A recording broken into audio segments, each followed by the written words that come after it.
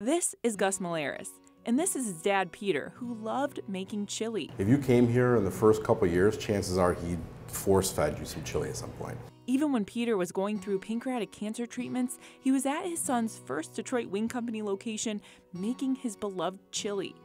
But when his dad's health took a turn for the worse and he suddenly passed, Gus realized something else was lost. I remember being like, oh my God, I never learned how to make the chili. So with the help of a family friend, they pieced together the recipe using receipts, and slowly but surely, tweak after tweak, they finally did it. You know, I've said in the past, I think my dad was moving my hands.